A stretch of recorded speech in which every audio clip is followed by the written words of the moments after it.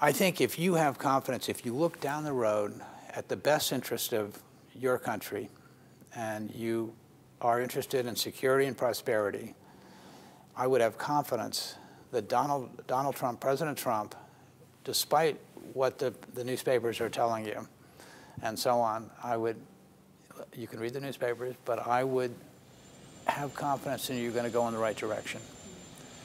I've known the man for a long time. I've seen what he's accomplished. I know his employees, his kids, and you know, I just would have a lot of confidence he's going to do that, despite what you read in the newspapers.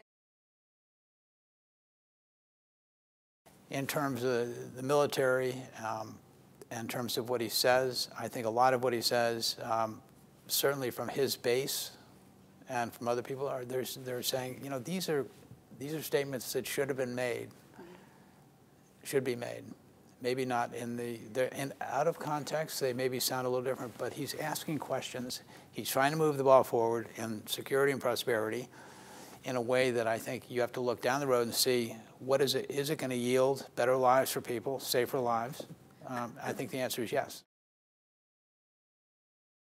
I'll believe what the doctor says. I mean, he doesn't smoke or drink, so which I think those are two good habits not to have, generally. And I think the doctor gave him some advice, probably advice he gives a lot of people, but he's in great health and he is the president.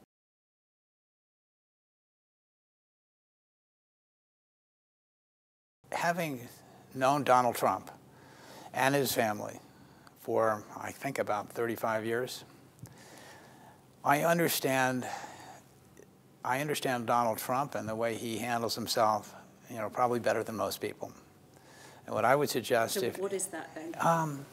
Just his personality and how he gets things done and how he looks at opportunity and how he has his pulse on public opinion pretty accurately. I mean, it was pretty amazing that he did what he did.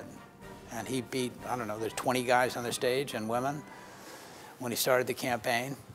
And one by one, they were eliminated by a guy who would never run. I mean, I don't think the relationship's been damaged at all.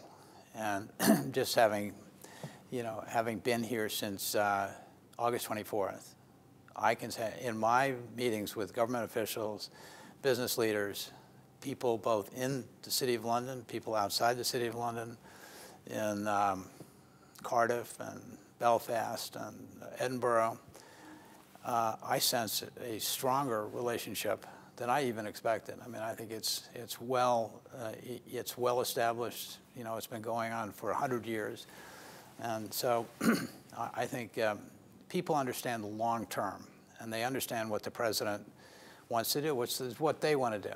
They're interested in security and prosperity.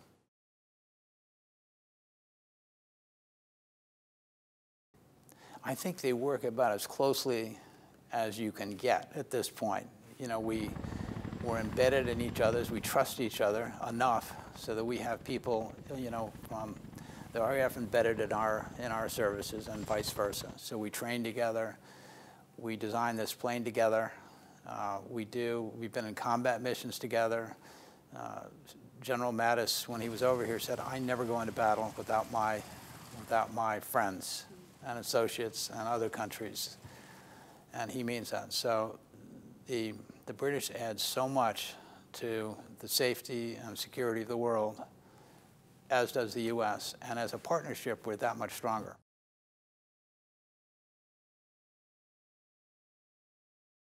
I think it's going to take a little bit of getting used to, but I've been there, I think, 2 days so far, and just the capabilities of the embassy, the technology, the security, are going to be things that we appreciate going forward in terms of being able to do a job that we're obligated to do and we want to do.